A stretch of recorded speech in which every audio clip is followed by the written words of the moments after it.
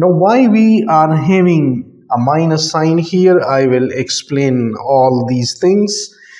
Like for example, we are having a positive charge here,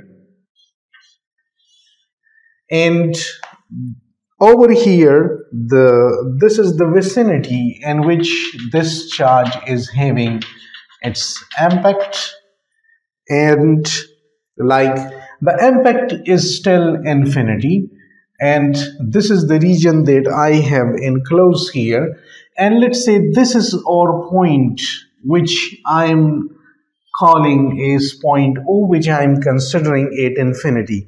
Now keep in mind one thing, infinity never means you move very far.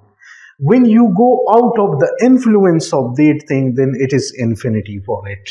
So let's say this is point O, and I'm moving a test charge plus Q here, let's say call this Q naught, and here I'm having a source charge Q.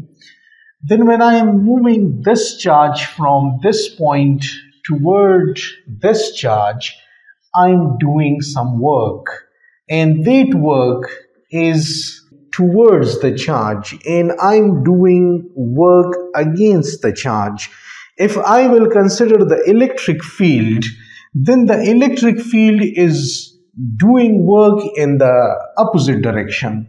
It's going in the opposite direction, and I'm going from there to here. So that's why if it is the work of the field, then it is with plus sign, and the minus sign means that it is the work which is done against this one.